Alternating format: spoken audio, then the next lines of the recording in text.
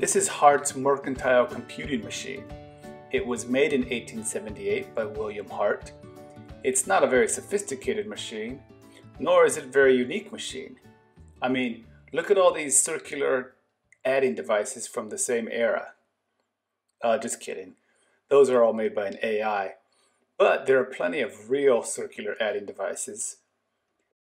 Now, some of these are patent models that didn't get produced, but the circular trend lasted a while.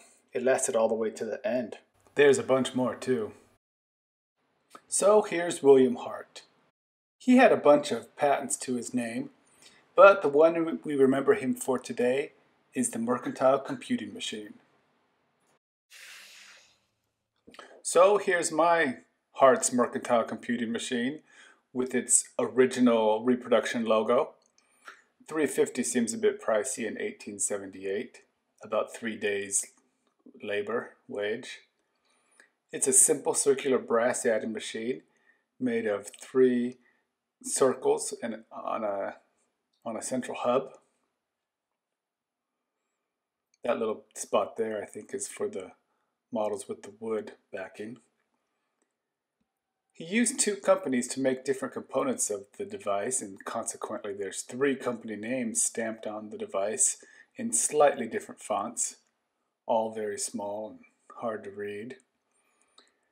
He sold 3,500 of them and then made a second batch of 1,000.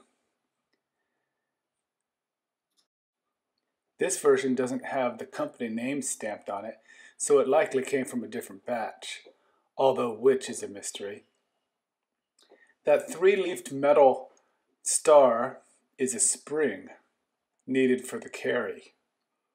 When I first saw this device in Thomas Russo's book, I could not figure out how it would work, but his was missing an essential component, that stationary arm. His valuation of it seems extremely high as well, even if his had worked.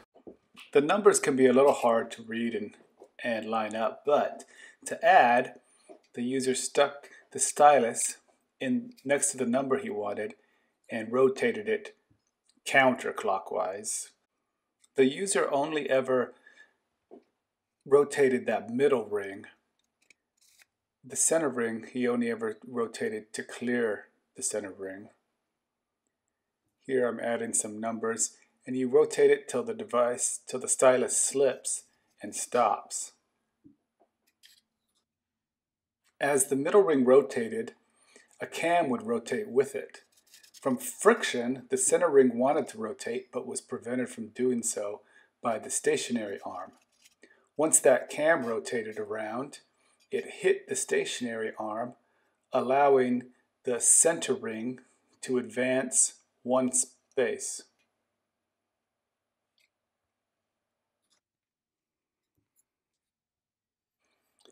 You can see on this device, I had reset it to 0, but the center ring was at 5 or 4. So obviously my stationary arm slips sometimes.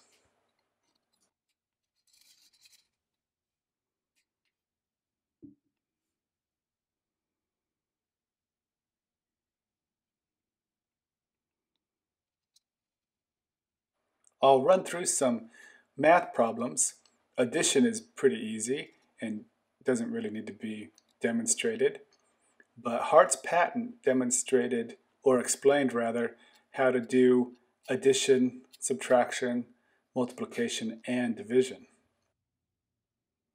So his patent has the following problem, which is really divided into 3 subtraction problems. So first we'll do the first part of the problem, in which we would line the stylus up with 27 and then bring it to the 12. And if you look over at the home spot, 15 is the answer. So then we would have to write that down and move on to the next problem, 12 minus 16. We have to clear the device first and then bring it over to the 12.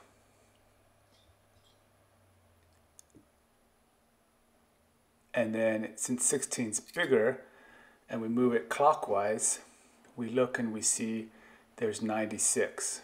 So we write down 96 and remember that it had a virtual carry.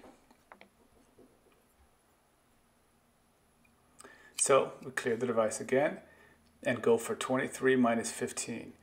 We put it in the 23 spot, and the way he explains it is you go to 15 instead of 16 to account for the virtual carry. So that would give us the answer of 7.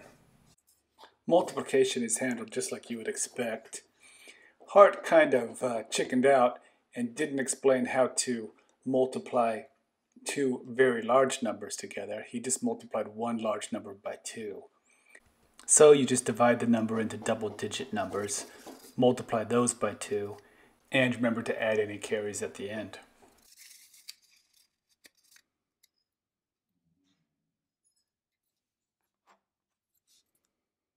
Division is the most complicated and unhelpful of all. In the following problem, which we have to write out according to the instructions, we start off with 13 and add it up to 28, the first two numbers of the dividend. When the 28 passes the outer ring 13, then we stop. Here I messed up and I had to add one more. But when I do that, we look at the 28 and we see that it has a remainder of 2. So we write down the 2 remainder and we write down how many times we added 13, both which were twice. Then we bring down the 7 and we repeat all the way to the end of the dividend. You have to clear in between each set of additions.